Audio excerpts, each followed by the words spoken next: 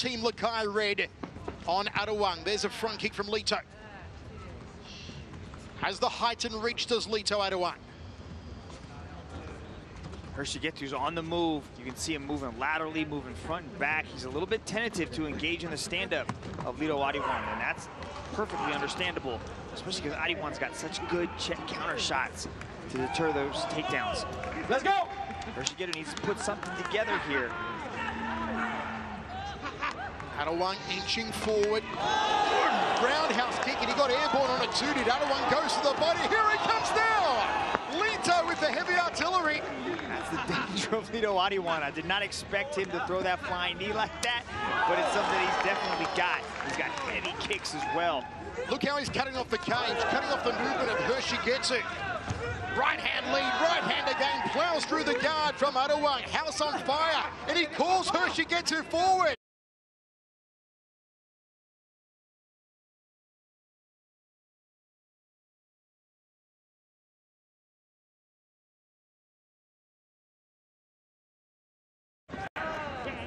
Hexigetu not taking the bait though, Dragon. Adiwang is feeling it, carrying his hands down by his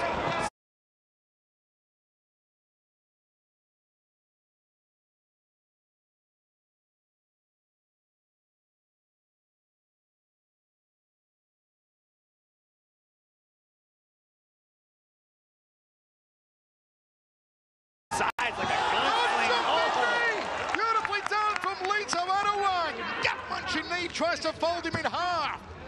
And he shrugs him off. You can see how Lito Adiwang puts every single ounce of power he has into each one of these shots. He's trying to end your night as quickly as possible. Hexigetu's got to be careful. Slow this down a little bit. Utilize some punches. Close the distance with that jab. Get tight. Hexigetu, though, Dragon, looks unfazed. Yeah, he's taken some knocks so far, and he looks unfazed. Hexigetu is tough. He's got an ironclad chin, but he does not want to test it against the power of Lito Adiwang. Hexigetu, what will he find to get on the inside of Lito Adiwang? See, Lito operates in these bursts, right? He goes fast, really hard, and slows things down, right? This is what Hexigetu needed. Ooh, good takedown defense. That's got to boost Adiwang's confidence even more. Look at the crack of these shins just pummeling into the midsection and hitting the forearms of Hexigetu. Fake there from Adiwang. Lito Adiwang wakes up every morning and just chooses violence. He looks really happy just to be inside there. Look at him. He looks smiling, and he is just enjoying himself to the fullest. Backs away to the guts again, does Lito Adiwang. Smiling. Hexigetu's tapping his stomach, going, come on, try it again. Try and hit these washboard abs again with that round kick, and Lito accepts the challenge. I don't know if Hexigetu wants to tempt fate like this. I think he needs to change that strategy, but I like that. Counter the shot. Counter that kick with a big old left hand to yours. It's smart, because if he can get it to commit to that rear leg round kick to the midsection, he knows he can counter over the top. Let's see if Lito takes the bait. On the outside, Hexigetu. Controlling center circle, jumping knee, and a single leg here from Hexigetu, hoping for a takedown. Yeah, Lito Adiwang's figuring out that timing of the takedown of Hexigetu, and Hexigetu's got to be careful with that. He can't just rush in like that with the takedown, because that knee has come remarkably close. That's twice now that he's thrown that thing. Lito sitting the right hand, grinning at him like a Cheshire cat. You mentioned it earlier, Michael, the way that Lito Adiwang cuts off the cage. You can see how Hexigetu tries to move to his left, and then Adiwang goes to his right to cut that angle and make sure he pins him exactly where he wants. Only one loss in his last 9 bouts for Adiwang. Wants to rejoin the strawweight rankings. Former member of the Philippines national wushu team. One of Team Lakai's second-generation stars, 28 years old, Lito Adiwang. Even in that loss, Michael, Adiwang was really good. He had that deep Kimura, almost detached middle of his arm from his body. He has really good submissions, as well as this beautiful striking style too. He loves the Kimura. Hexigetu looking for his 4th consecutive victory after a huge win over former world champion Damarong Sramnoy Sirichoke. A victory could be enough to push the Chinese athlete into the top 5 rankings. Let's go, action! It looks like we are going to move into the second round.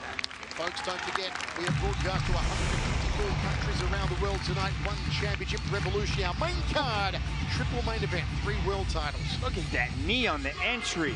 Hexigetu came in, he took that step forward. Adiwang tagged him with a knee. There he comes flying through the air with the greatest of ease, with a big flying roundhouse to the body. That caught him right underneath the arm. He's been connected on these. I just think he has to find a little bit better accuracy with some of these, and he could put Hexigetu's lights out, but Hexigetu is ultra tough, has a good chin and a giant gas tank. And this is what we saw with Minowa matchup against Adiwang. Is Adiwang empties his gas tank in the 1st and 2nd round, and then as the match goes on, he slowly starts to fade. So maybe that's Hexigetu's game plan. He says he wanted the takedown, but he's been denied 3 times already from Adiwang's stellar defense. Second round, hope you're enjoying all the action live from Singapore. Big hello to Chris B, watching in Tampa, Florida.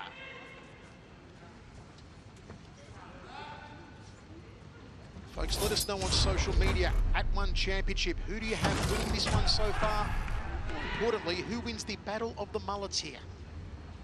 My God, they're both glorious, Mitch. If only I had hair. Adiwang's starting to grow into his mullet, too. It's getting pretty far down his back, man. It's the Rapunzel style. Fake there from Hexigetu. Nice high left round kick. The takedown defense of Adiwang is so good that Hexigetu might get drawn into a striking battle here, and that is not where he wants to be with Adiwang. He has to find a way to make this thing ugly. He has to earn that respect and kind of come forward, because you can see that he's just on the back foot. He's just backing up, and then Adiwang's going to try to trap him against the wall and do that. Land those body kicks, land those big shots, and ultimately look for that big right hand, too. He's got a marvelous right punch. Hexigetu's tapping his stomach again, challenging Lito Adiwang to round kick him in the midsection, which Lito's been doing very effectively so far. Let's go! Action! Another great ponytail, Tong Po. Michael Kissing, yes. Well, you know, speaking of great mullets, there's a guy backstage at the moment named Joshua Pasho, who's probably hearing this and saying, hold my beer. I'll be out shortly to defend my strawweight world title. Another great mullet. Pasho doesn't have a mullet. Doesn't anymore? No. He got rid of it. He never had a mullet. Yes, he did. You go back and have a look. I'm thinking of Kevin Bellion. Have a look at the way that Adiwang is cutting off the circle. Again, fires the high right round kick. Fake again from Hexigetu. There's lots of movement here, Dragon, from the man from Inner Mongolia, but he's not committing enough. He's not putting the points down, Hexigetu, I feel. Every time he engages, Adiwang makes him pay for it. He's punishing with those body kicks. I know Hexigetu's trying to play the mind games to say let's go, but Adiwang's been able to really land successfully with that right leg over and over again. Action blue!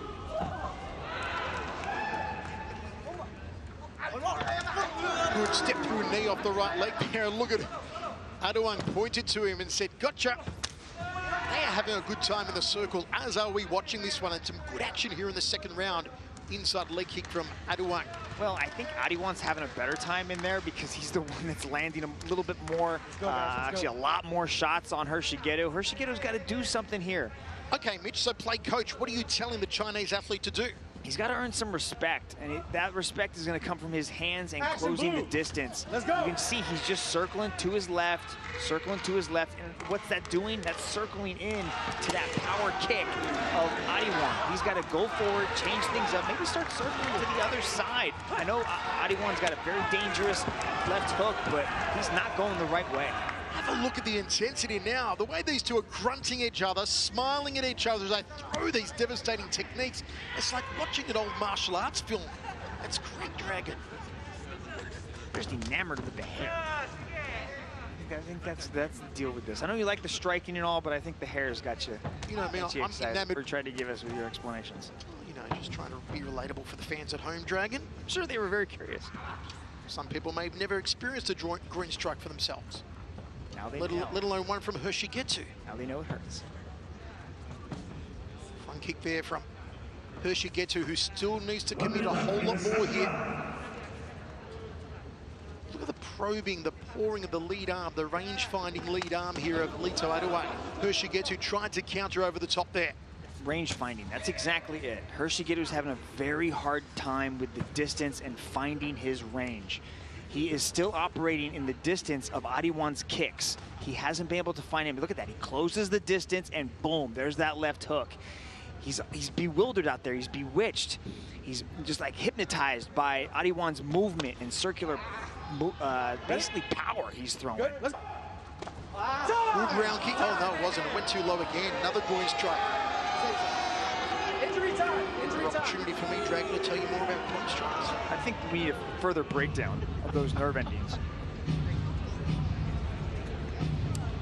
We'll tell you that when you get hit in the groin, nerve signals get launched to the brain at a speed of around 265 miles an hour. Now we're gonna take a look at it. There you go. Boom, 265 miles an hour. Yellow card's out. Yellow card is out by referee Justin Brown. Tell us what happens with the yellow card, Dragon. You've got to control your weapons, and Hexigetu will lose 10% of his purse with a yellow card, and the yellow card can be factored into the judges' scoring as well. So he's got to be very careful throwing that inside leg kick. He's got to understand the distance a little bit, throwing that managed power as well. He comes immediately out with the flying kicks. 2 illegal groin strikes in this round by Hexigetu on Lito Adiwang. Adiwang flying front kick, little tapping overhand right, and he smiles at him, said, I gotcha. Flying side kick. More of those martial arts movie moves from Lito Adiwang. What an entertaining contest, Dragon. Yeah, we had a little bit of a delay with the groin shots, but that's all part of the game. But what we are seeing is a very calculated strategy coming from Lito Adiwang. He's got the distance down. He knows exactly where he wants to move Adiwang, and that's circling him to his power side. I think Hexigetu needs to change things up. He cannot keep circling to his left, drifting into that power side, because he's just going to keep running into those kicks of Adiwang. I wouldn't mind seeing Adiwang start putting combinations together rather than just throwing one big quick kick, put the hands together, then throw the kick, then go back to the hands, and maybe even try to take Hexigetu down. Now, Dragon, at the start of the contest, you spoke about possible gas tank problems for Lito Adiwang. From what you see, is he experiencing any of those problems at the moment? So far, no, because a lot of those problems, especially in the middle match, came from the grappling exchanges, and we're not seeing that. You know, Adiwang has had a lot of experience inside striking, so this is playing right into his wheelhouse. This is exactly where he wants to keep the match on the feet. But I wouldn't be surprised if we see a takedown here coming from Adiwang, just to change things up, because I think he could get it if he did try it. Adiwang opening up with a 3-2 combination off the hands. The position we've seen so far for most of this contest. Adiwang dominating center circle, pushing Hexigetu to the outside. So you can see now Hexigetu's starting to move to his right, which is a better shot. Oh no, not again. Tell us more, Mike. I'm running out of groin strike facts to regale you with, Dragon, but is it going to be a red card this time? Is it going to be another yellow card? Would it be a 20% purse deduction? He could issue another yellow card, but it's coming from like Adiwang attacking, right? So he's kind of coming into it. He's not really trying to hit the groin. He's not. It's because of that distance problem that he's having. He hasn't quite found his range. When you see a fighter get struck in the groin, there's a second yellow card. You'll often see them clutch their stomach. The reason being that the area shares pain receptors with the groin. That's why they clench their stomach often. There's my other interesting groin strike fact for the night. So 2 yellow cards, that's 20%, 1/5 of the purse of Hexigetu gone. Yeah. I dare say, Mitch, one more and he's out of here completely. Well, it really depends on, you know, Adiwang. That's 3 now. You spoke about the gas tank problems, and, you know, it's definitely starts to accumulate. You have a very hard time kind of coming back from these, and he seems to be taking longer and longer after each one of these. They're very How many times were you hit in the groin in one of your fights? What was the most? bad story, man. I got kneed in the cup and the cup cracked. That bad. It was. I threw up. It was. But horrible. even though you've got the cup on, you still feel the pain, right? Yeah, that's why the Thai cups are so much better. The steel ones? Yes. Right. Exactly, they're steel. So the plastic ones, it still reverberates. It's like you said, it's a nerve thing. It's very sensitive, and it's the most painful thing. You know, it's worse than a liver shot. Worse than a liver shot. Worse than a liver shot, because a liver shot just shuts down your body. Right. That's pain you have to live with. Right. You have to. It doesn't go away. You still have to, keep fighting. So Lito Adiwang still recovering here. He has allowed the duration of 1 round, up to 5 minutes for medical attention and recovery. Now he's back to his feet, which is good, and it looks like we are going to recommence here. What a tough warrior is the Thunder Kid, Lito Adiwang, and here we go. Lito's ready to go. Front kick immediately forces Hexigetu back. Again, this similar position they've been in for most of the contest. Flying side kick. A little bit of Rick Rufus styling there from Lito Adiwang, getting airborne. Yeah, Lito likes to take to the air, man. He's looking for the flying push kick. I like to see him stay kind of grounded and just throw big shots. Throw more than one punch, more than one kick. Really start putting things together. I know Hexigetu is very active and circling out the outside of that circle right there. You can see how he's moving to a better side. Now he's not drifting into the power side of Adiwang. Now he's moving to his right, and that's important to avoid the power, especially with the kicks. But Hexigetu has also switched stances as well, so now he's going conventional. So his right hand is in the rear, so it's a different look for Adiwang. Hexigetu, who grew up wrestling in his native Inner Mongolia, later added sander techniques to his arsenal, as Adiwang threatens to get airborne again. Make it a caution from referee Justin Brown if we don't see some more engagement here, particularly from Hexigetu. Not really throwing anything. Lots of movement on the outside from the Inner Mongolian, but there's a failed attempt at an inside leg kick. Shoots in for a low takedown. Good defense and a nice uppercut off the right hand there from Lito. It's the range, Michael. He's at the end of Adiwang's kicking range, and that's why Adiwang has been able to land so many kicks on Hexigetu, because Hexigetu's not approaching the boxing range, and Adiwang can't kind of cover that distance, so it's just the kicks constantly, over and over, attacking the legs, attacking the body, and to cover that distance, Adiwang will actually jump up into the air to try to get closer to Hexigetu, but Hexigetu is moving a lot. Adiwang really does represent that new breed of fighters from the fabled Team Lakai, the team that at one stage held 4 of a possible 8 men's world championships at one. Of course, at a time in 2018 when the Philippines had 5 of a possible 8 men's world champions, the 5th being Brandon Vera when he held the heavyweight world title. Yeah, Michael, I'd go as far as to say that Team Lakai is one of the super gyms that just doesn't get nearly enough credit. They have a tremendous team. I can't think of another gym anywhere in the world that's had 4 world champions in an organization at one time. And I would say like 90% of those guys are homegrown athletes that Mark Sengio has raised their entire fighting careers, and imports like Adiwang stay. They understand the community, the family that's there, and also the level of the training that they got, and they really develop. Adiwang is a beast. Nice uppercut there landed as Hexigetu tried to come in. Do you sense any frustration here on the Wolf from the Grasslands? I definitely think it's there. I know he's smiling, having a good time, egging Adiwang on, but it's the distance. He just can't seem to manage it as well as Adiwang can. And he can't get the takedown. That's where he excels. That's where he's gotten his path to victory in the past 3 wins. He's looked really good in his past 3 matches against DSA. He looked tremendous. He really had a great performance because he was able to get the takedown and outwork Dej on the ground. There's a groin strike in return from Lito Adiwang. They are 3 versus 1 in the groin strike stakes. Don't know if that was a necessarily hard one, but it did connect to the place where Hexigetu did not want to be connected. So a little bit of a break for recovery here. He has allowed 5 minutes for recovery is Hexigetu, as Lito is not allowed to go to his corner, though he is glancing over at his corner. And it looks like we are recommencing here. Let's go! purely accidental. There's nothing malicious in it. All the athletes from Team Lakai are gentlemen. You will not find a more gentlemanly gym than Team Lakai. And what's important at Team Lakai is that all the guys are studying as well for various careers in a life after fighting. Hexigetu's getting pumped up. Now he's trying to take the center circle. This is what he needed to do early. But he's not throwing anything. He's just making sounds. He's got to get in there and start throwing. But it's also throwing Adiwang off. Adiwang's a little bit gun shy too.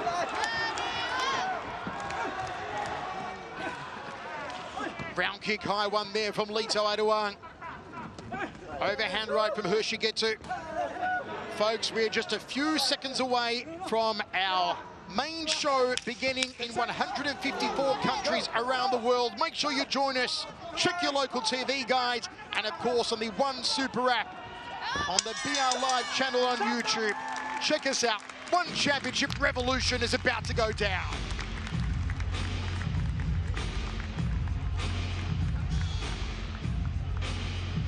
Folks, we'll have the result for this one to you shortly. But for now, it's time to tune in to our main card. It's time, live from the Singapore Indoor Stadium, for One Championship Revolution. 3 world titles, 1